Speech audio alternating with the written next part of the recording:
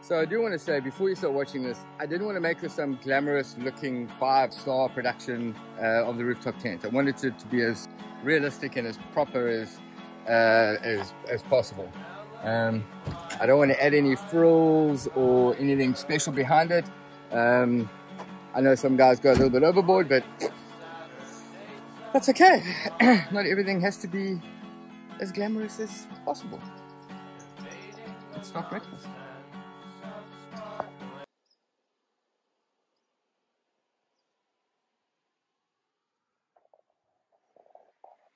Welcome to the 60,000 kilometer review of the Skycamp 4-sleeper. What I've put it through, what I've experienced, what I've had problems with, and what I enjoy.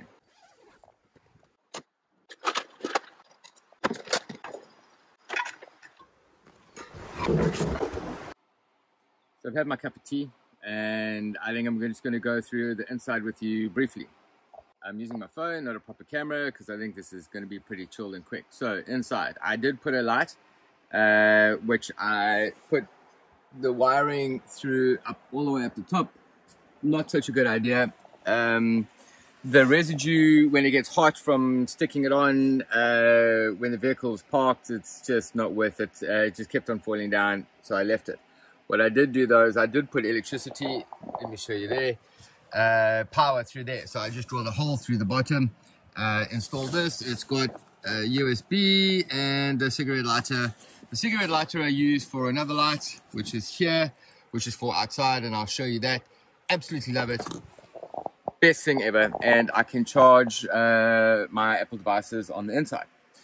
Do I use the skylight? No, not really. If I've got condensation and I need to dry it, yeah, then I'll open it up and get in there with a towel and I'll do that, but not really. It's got the 2 straps over here. Do I use those? Very seldom.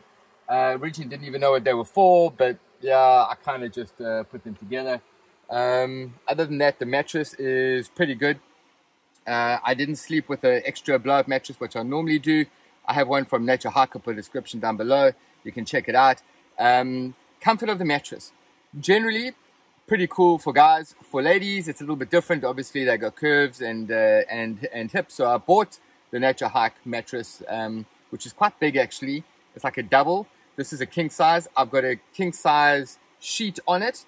On the current mattress, on the Nature Hike mattress, I have a double size sheet which I bought. I just leave it in here, take it out every now and then to wash. I don't blow up the extra mattress all the way, because then it becomes too hard. But if you go just under half and you put the 2 together, it's fantastic. You sleep like a bomb. The wind and the mesh. The mesh is pretty good. It allows a decent amount of air through it, but it doesn't allow a lot of wind, especially when it's hot. So it's got small holes. It restricts slightly.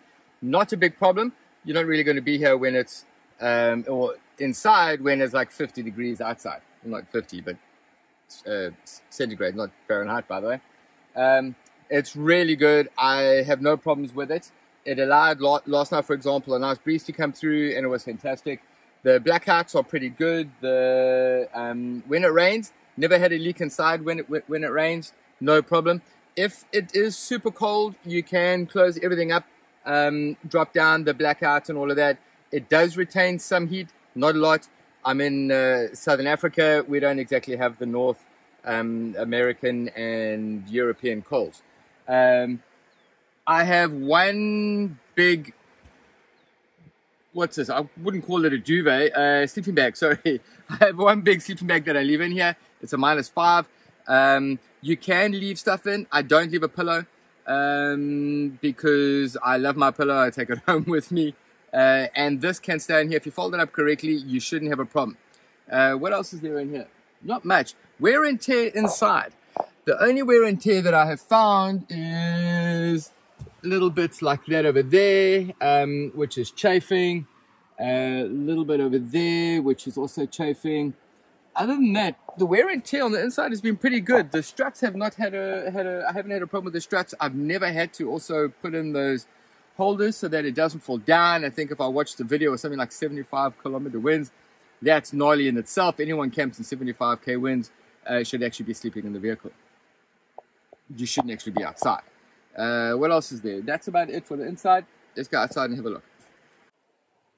So, underneath, wear and tear, quite a bit. Let me just turn this around. I've had to put these strips, which is actually for sound damping or soundproofing in the vehicle. I actually put them down over here because it was wear and tearing quite hectically. You can see over there from the ladder. The ladder in itself has been in really good nick. I've never had a problem with it. It's held itself very, very well. However, ruining underneath here has been a problem. I haven't washed underneath here. I have done over, I think I said it was 50, it's probably over 60, 70,000 kilometers in this with this rooftop tent. I've never washed underneath, so it is dirty and dusty from driving in itself, which I'll explain in a bit. These lights, I put the strip of lights in here. It is absolutely gold. I love them. It's an LED strip. It goes all the way down to the end over there. Put a little hole, light switch. It's obviously not plugged in upstairs. The power goes through the other side, which I'll show you in a second, but these lights are fantastic. I absolutely love them. The reason I love them is that it puts a downlight when you're sitting here. So if you're sitting outside and you need light, you can put the downlight on. It's not in your face. Best on my rig, definitely for the rooftop tent for sure. I've also got that bag that you hang here from Ikamper, was sent by Jason. Love that bag. There's so much that you can do with it. It is fantastic. I have had a problem with these here. These are the version 1 of holding down. Not lacquer at all. The first one's broke and obviously I had to drive back. I just want to pause there quickly. I took a photo this morning that I found and the front clip had broken off. You can see it completely gone here. It can fall off, but obviously not while it's locked down. Jason says a new one has been ordered for me, so it is going to be taken care of. But the problem is that when you're out in the bush, what are you going to do? You'll have to make a bit of a jiggle, which shouldn't be difficult, but obviously not what you want. The main issue that I had wasn't really explained to me in the beginning, but I guess it is wear and tear. These steel stays that hold everything up, I would fold them in line with the vehicle, with the rooftop tent, and because of all of the driving I do and the corrugation, they actually slipped out while driving. And if you have a look, so all I've done now, sorry, if you have a look at, there is a gap when you fold the flip over for the 4-sleeper. So I actually had it was a problem for me. Luckily it wasn't windy, so I didn't have a lot of flapping. That wasn't too bad. So Jason from Ikamper sent some more, from the Southern African office sent some more, and he also sent the version that I can drill in and make those go down too, which I must tell you is a complete game changer. But I had to get more, put them in. I now run them this way instead of the length of the rooftop tent. I do want to change these. I'm not excited about it. I don't know if you can see it properly there, but there is going to be wear and tear.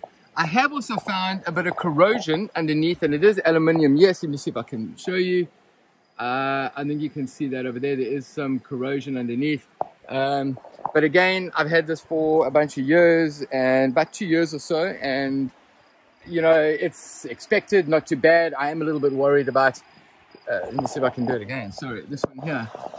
Can you see there how it's bent from being pulled down? The newer versions have the brake cable, much stronger, much better. Don't know if you want to add in stuff still. I use the front runner quick release. Not very excited about those, I must admit. They can rattle if you don't put them in correctly, and for some weird reason, you have to put them in sideways and then tighten it. It's a piece of steel. Lock it in, guys. Don't don't make extra area for problems. I forget the word now. Anyway, other than that, on the top, I worked with Jason. We put the Raptor coating on. I can tell you that coating is beautiful. I was getting scratches, obviously, because of the areas that I go. I mean, right now I am driving through a bit of a bushy area. On the top, I was worried that it was going to scratch it too much and pierce. Anyway, we worked together. We had this put on. It's beautiful. The difference between the black and the color on this, I chose this color specifically. With heat, there's not much at all. What else? It is a beautiful thing. If you can do it yourself, do it. I know Ikamper do offer it, but I think it is a lot more expensive than what you get here. So what I do with my power on the inside is this. Here's my distribution box, which is beautiful in itself. Anderson plug that goes through the outside of the window over there, and I then just take it like I showed you earlier from the inside. I just put it on there. I need to take that stuff off over there. I just put it through on here, tied it onto my roof rack. It does look a little bit messy, but I haven't just tied it up. The hole just goes through there. Other than that, guys, it's lovely, man. Flip. Not many issues. And the issues that were there have been dealt with quite swiftly. I'm not going to show you putting it away and all that stuff. You can watch 100 videos on that from everyone else that's done it. But these are the issues that I've experienced. What did I change next? I don't know. I think I would just firstly change the pull down thing that you lock it in with when the top's down. It's beautiful. It does offer a decent amount of shade. One frustration for me is I'd like to look straight out when I'm lying in bed, but you know, with the way this is done, you can only look more at a descending angle. That's not very cool. But I'm going to enjoy my view, a little bit of breakfast. Thank you for watching.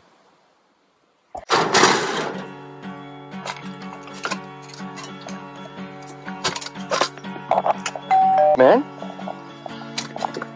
Let's see.